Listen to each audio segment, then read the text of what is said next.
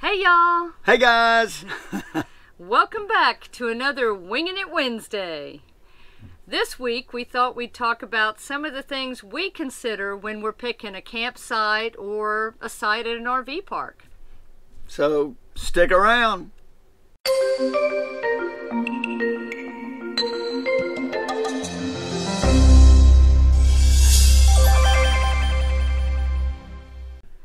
Okay, first of all, if you're new to our channel, welcome. We're glad you're here, and for those of you who are back, thanks for joining us again. Here on Wingin' It Wednesdays, what we do is we set up the timer on my phone for 10 minutes. We talk about the topic. When the timer goes off, discussion's over. Pretty simple. We may get off course though, but we're winging it. We're winging it. So we're setting the timer, 10 minutes on the clock. We're winging it. Winging it. All right, so picking a campsite. Now, for us, partially it depends on, say, if we're going to an RV park or a campground, like a state park or a Forest Service park or some more natural area. Yeah. Yeah, I mean, to me, well, first and foremost, level is, I think, the first thing we really look at. I mean, you want as level of a site as you can get. And believe me, we've had some that weren't level at all. I mean, we had one in Huntsville that I think it was at a 45-degree angle. I mean, it was the craziest thing I've ever seen. We put down the leveling jacks and it started going, woo. Oh, wow. I mean, yeah, that was crazy. But, yeah, I think, you know, regardless of where you're camping, even if you're boondocking or whatever, you want to get as level of a site as you can. And even when we've done boondocking, going out in parking lots and stuff for baseball games and stuff, sometimes it was a challenge to find the most level spot. You remember in Huntsville at Sam Houston State, they said, I went to school there. And so we called them, and Austin was playing in a tournament there, so we called them ahead of time and said, can we stay in the parking lot? And we got approval to do it.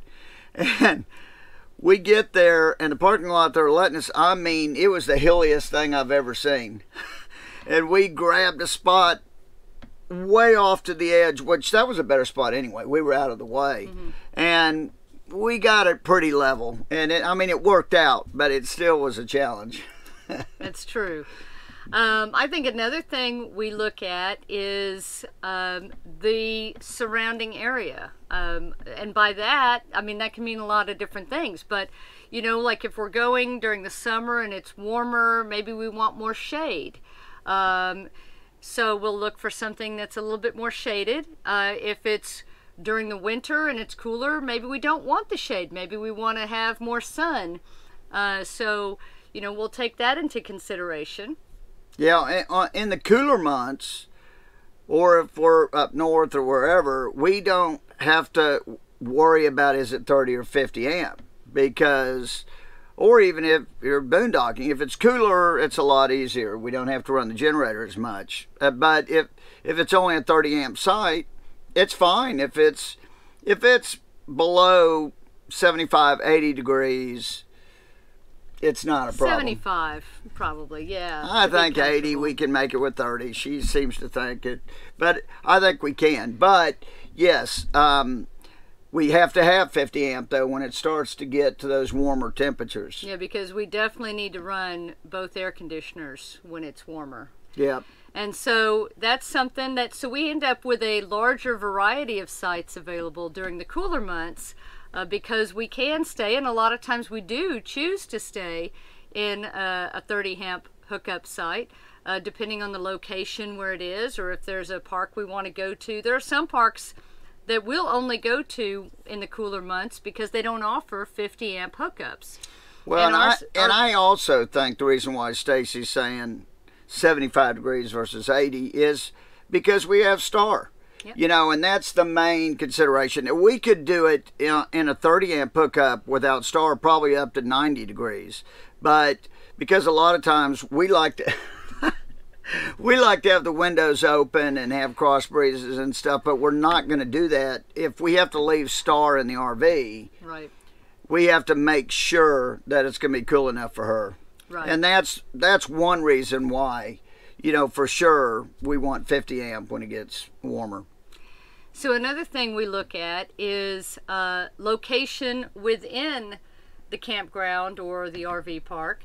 If there are certain amenities that we want to be closer to or maybe further away from. A lot of times we don't use the bathhouses because we have our own bathroom, our own shower and everything, and typically we'll use that. And so we don't need to be really close to a bathhouse, but a lot of folks like to use those the bathhouses offered by the parks, and so they'll try to get closer. So depending on what your needs are. Yeah, another thing I think in a state park, for instance, where most of the sites might be they're all pretty level and blah blah blah. You know, maybe they're all 50 amp or 30 amp, whatever they are. Then I like to look for the ones that have a little more privacy. You know, maybe there's, you know, stuff built up around it, or maybe you're on an end site and no one's behind you, because a lot of times in some of these campgrounds there's a site actually right behind you, or it could be right next to you, and so I look for that. I mean, that's a good point. You know, one thing we use to find or to pick out some of the sites, depending on, it works really well when you're in a campground that has more public access compared to a private road type of thing. But you can look on Google Earth and sometimes look at individual campsites and RV spaces to get a feel for kind of really what it looks like. Sometimes the picnic table will be on the opposite side of what you'd expect, for example, next to your hookups. Sometimes the hookups are on the opposite side. That's true. Sometimes it's a back end side or a pull through or a pull in. And for us, we really don't care whether it's back in or pull through or... No. Now, if it's something that borders, say, a lake that's really got a beautiful view, and we have the option of pulling directly in so that we can look out our front windshield and see that, hey, we're all for that. Absolutely. In fact, we may park backwards for that. Yeah. And we got taught that by another RVer. Yeah, some folks we met at Brazos Bend one time. They were parked backwards in their site, and we stopped and we said, well, you know, why did you choose to pull in backwards? And they were running their power and everything underneath their rig. And they said, well, because we don't want to look at the road. We'd prefer to look at the wildlife and the forested area behind us. And so that made perfect sense. Yep, it did.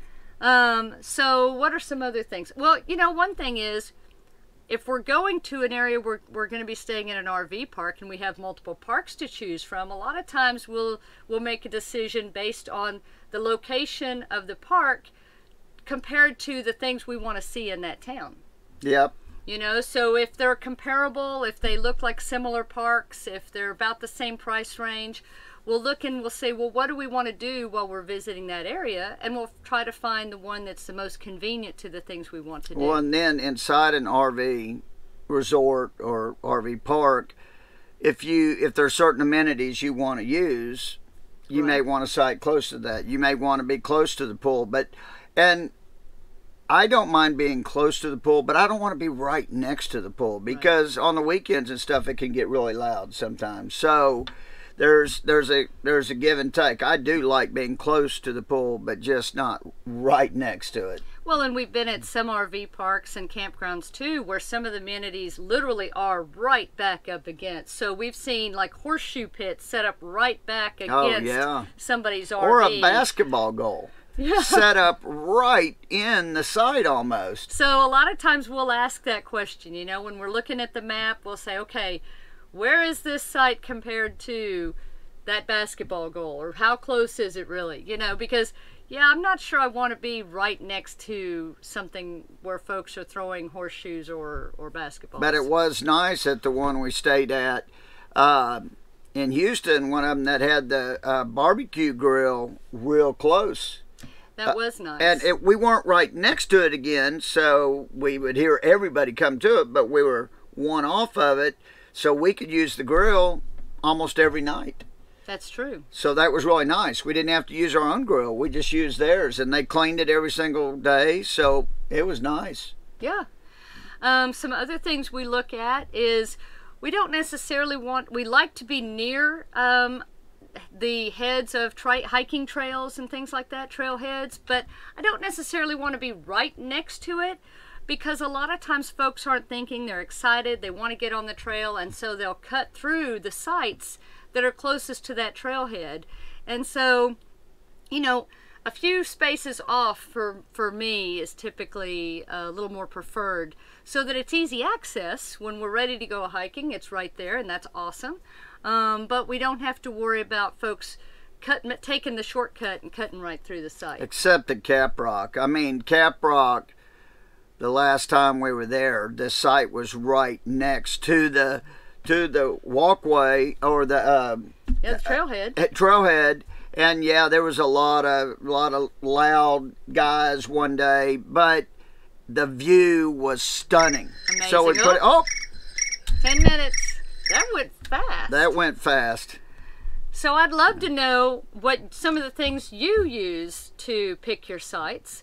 We're always looking for new information, and I know a lot of folks who are watching our videos are looking to share information as well. So please leave us a comment and tell us, you know, some of the things that you look at when you're picking a campsite. Yeah.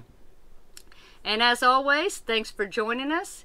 If you haven't already subscribed, please do so and join the adventure. We post videos here on YouTube every Sunday morning at 10 a.m. Central and every Wednesday morning at 10 a.m. Central. Yeah, and if you like the video, give us a thumbs up. That helps us a ton. Yes, it does. And of course, we always look forward to hearing from y'all. So leave us a comment. Yep. And until next time, y'all, keep on winging it. Safe travels. And happy camping. Bye. Bye.